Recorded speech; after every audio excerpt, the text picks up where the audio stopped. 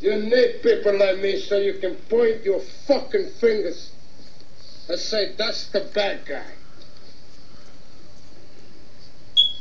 So, what'll that make you? Good? You're not good. You just know how to hide. Say hello to the bad guy. Timothy Bradley is the new bad guy in boxing. Antonio Margarito retired. He's gone. Floyd is on a hiatus. If you ran a poll 2 weeks ago and said, you know, how do you feel about Timothy Bradley as a person, personally? How do you feel about him? Do you like him? Is he a cool guy? Is not a cool guy? I guarantee you, I guarantee you it'd be hard unless you had, I mean, it was a poll filled with extreme Pacquiao fans. It'd be hard to find people that generally did not like Timothy Bradley as a person. You know, if you saw the 24/7, if you've ever seen him speak, he just seems like a likable, classy dude. The guy's always saying he always says the right thing. You know, even when you hear his father talk, man, there's really not a whole lot to not like about them. That has changed. That's went fucking from a complete 180 in the course of a week, man. The amount of hatred, the amount of bigoted comments that you see in forums, you know, all types of shit. His wife's a fat bitch.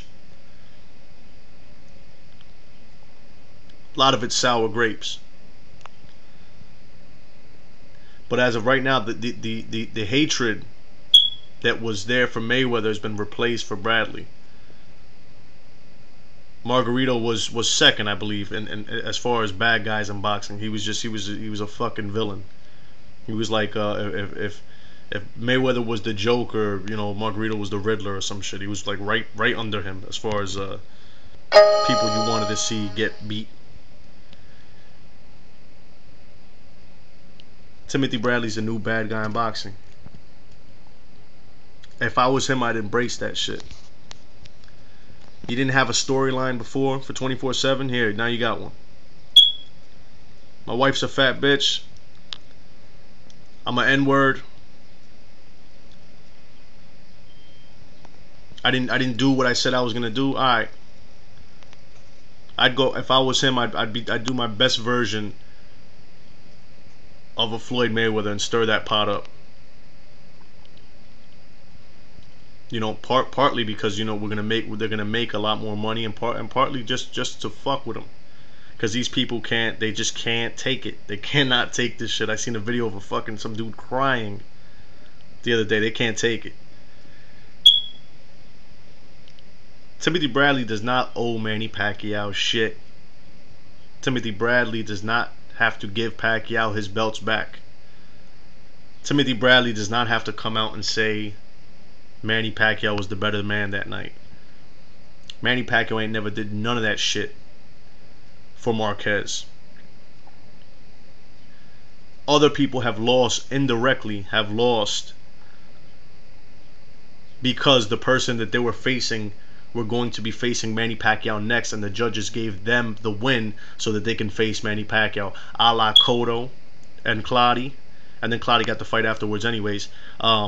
Morales and David Diaz, they didn't want to see Morales beat him because Pacquiao had already beat him. Things like that have happened. Indirectly, people have been robbed because of Manny Pacquiao, and people have been robbed for Manny Pacquiao because of Manny Pacquiao in the ring.